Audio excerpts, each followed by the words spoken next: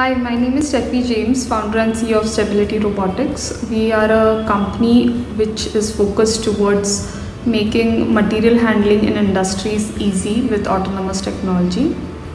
We heard about Manufacturing Innovation Challenge 2021 through social media, that is LinkedIn.